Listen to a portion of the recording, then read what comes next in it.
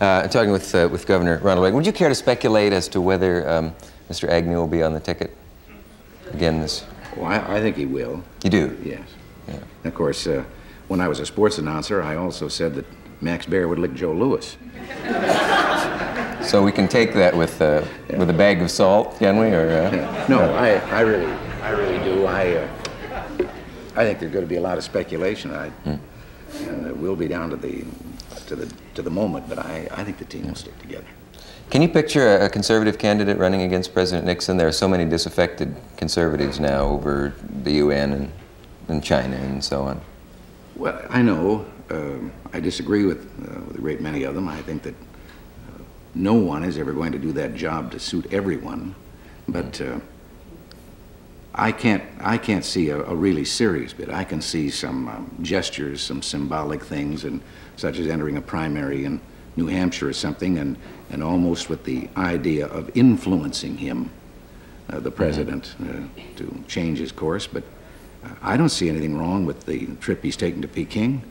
I can understand some people being uncomfortable about it, but the president has said he wants to go. He hopes that perhaps by at least sitting and talking, he can remove us a step further from war.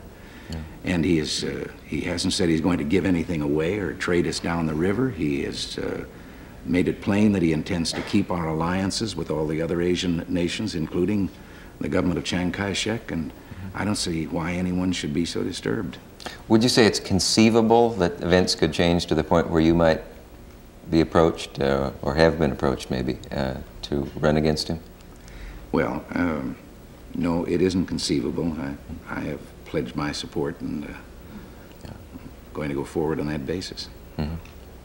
Even if they threaten to release that movie that you were talking about? Oh, Governor Reagan, I must ask you this. Tell me that you didn't say that thing about the Redwoods some years ago, that when you've seen one Redwood, you've seen them all. No, as a matter of fact, I'd like to match our environmental record here in California against that of most governments, including the federal government. But no, that was during the campaign, and my opponent said that I said that. And that was the hardest thing to bear because it was contrary to everything I feel. I've been an outdoorsman, and I've had a farm or a ranch for a number of years, and I wouldn't even cut down a tree on my own ranch.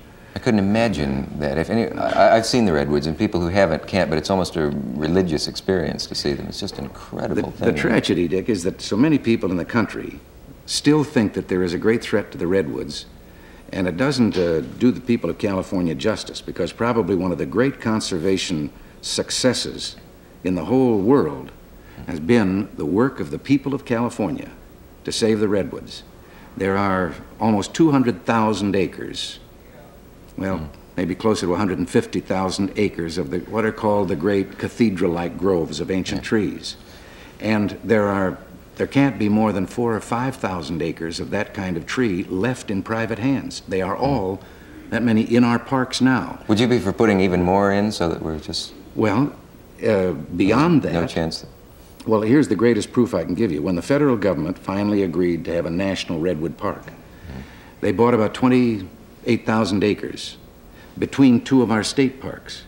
Now, the 28,000 acres they have could not possibly make a park.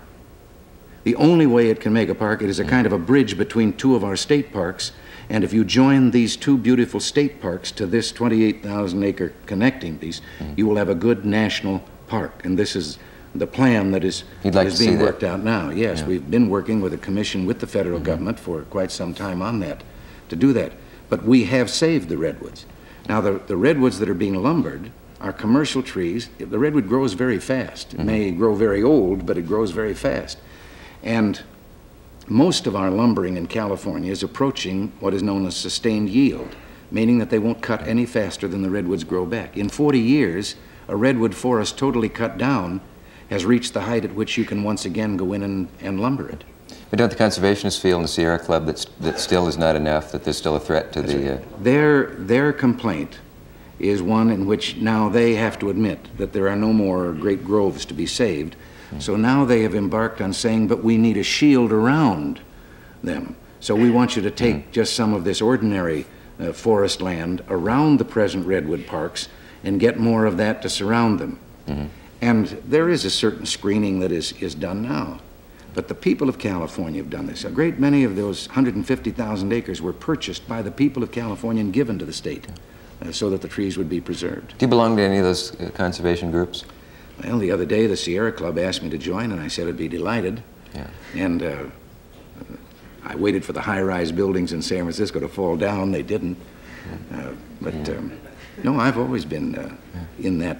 And as a matter of fact, we instituted, long before everybody discovered ecology and long before some of our young people, I'm glad to say, got so carried away, from the first day our administration started in '67, we instituted plans whereby we said that we would no longer have highways go a straight line if it meant tearing up ecology or going through some historic area or something, that they were going to have to respect those. We have since won a great many national awards for our preservation of the scenery in doing that. We have voluntarily agreed that hereafter all rights of ways will have to be cleared by a joint committee of our parks and recreation people, as well as the local people and the highway commission, to make sure that the beauty is preserved. That's good. We're out ahead, I think, of most of the country in this. I know you have to leave. I just have to ask one question because this recent thing that came up. Is it possible in high political office, like your own governor of a state, to go broke? Can a man personally go broke while in high office like that? Well, I've often wondered if... I don't know just how you mean that or what you mean. Do you... No, I just meant... I suppose if he had anything other than his salary, he could lose that the same as anyone else could lose it by business reverses. As to your income, I can say this. It's very easy to find that the demands of the position exceed what you get. That's what I wondered, if you could lay out more money, and if your finances all went, your investments all went badly, an ex-governor could conceivably be... Oh, yes, because... I won't say on welfare, but on something No, in the first place, you maintain two homes. Yeah. You have to live in a capital, but you know you're not going to be there forever, and so you try to keep your home where it is, and maybe this is one of the reasons why I've been so interested in trying to get property tax reform out here. When I pay the taxes for those weekends, it's getting like a yacht where you know, if you have to ask how much it costs, you can't afford it. I see. But no, you maintain two households, and there are just things expected of you and that you do, and there's no provision for them. Yeah. Thank you for being here. Well, it's a great pleasure. Say hello to Mrs. Reagan. I certainly will. She's spoken very often of how much she enjoyed being here on the show, and we're glad to have you here in California. Even if it's my last day. Yeah, It's been very pleasant. Thank you very much, brother. Okay, thank you. My friends are Still there.